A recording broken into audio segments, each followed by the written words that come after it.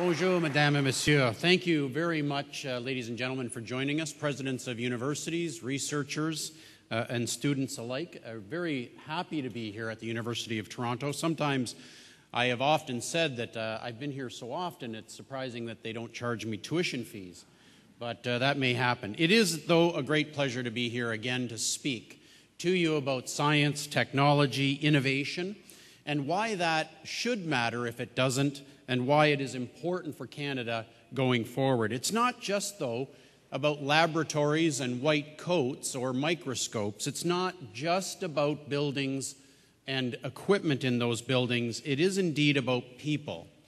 People come to institutions such as this one to find out ways to make the world better. People who want a better life for themselves or their families or their communities.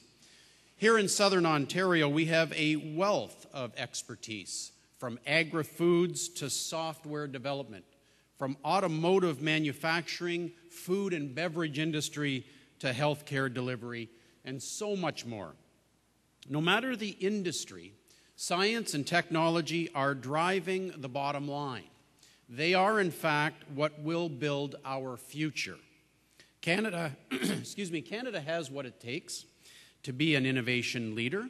We have a highly skilled workforce, and we have leading post-secondary institutions. Our government, the federal government, has been working very hard on building on the strengths found in this region to support the advancement of science and technology and help create jobs, those higher-paying, higher-quality jobs, both today and for tomorrow. This, as Patrick has mentioned, has been a fundamental priority of our government since we formed office in 2006.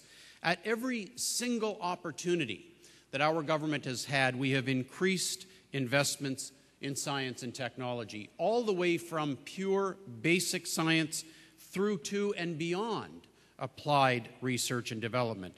We do this to improve the quality of life of Canadians. And because, ladies and gentlemen, we are not alone in the world in our problems, we can indeed sell our solutions to the rest of the world, improving their quality of life as well and creating jobs here at home.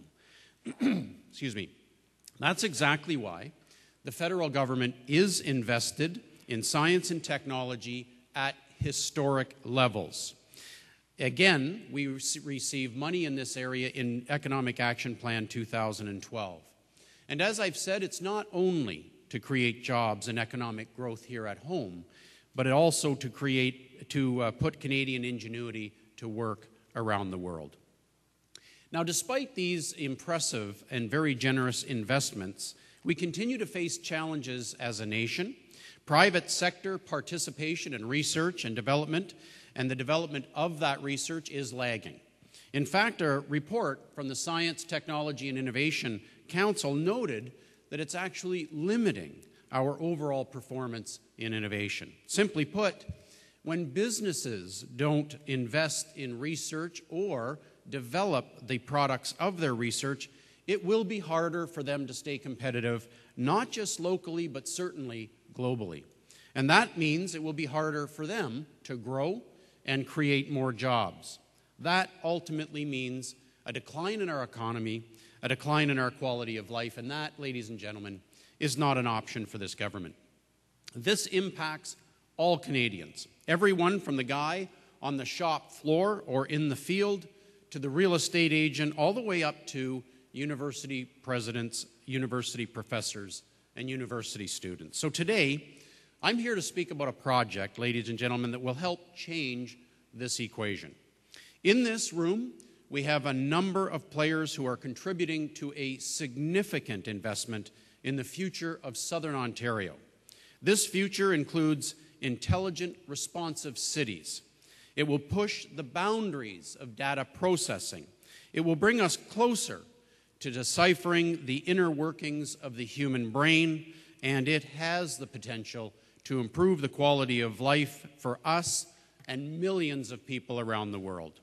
And that, my friends, is exactly why the Government of Canada will provide researchers across Southern Ontario with access to specialized equipment and software, very sophisticated stuff that they need to bring us one giant leap closer to making this future a reality. I am very pleased to announce that the federal government will, through FedDev Ontario, provide up to $20 million for this investment. Congratulations.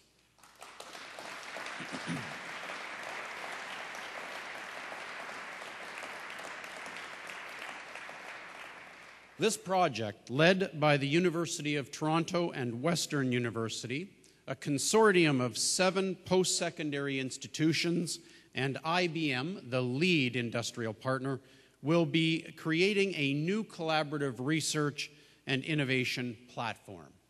Researchers attached to the consortium will use supercomputers and cloud computing infrastructure to crunch massive quantities of data on some fascinating subjects.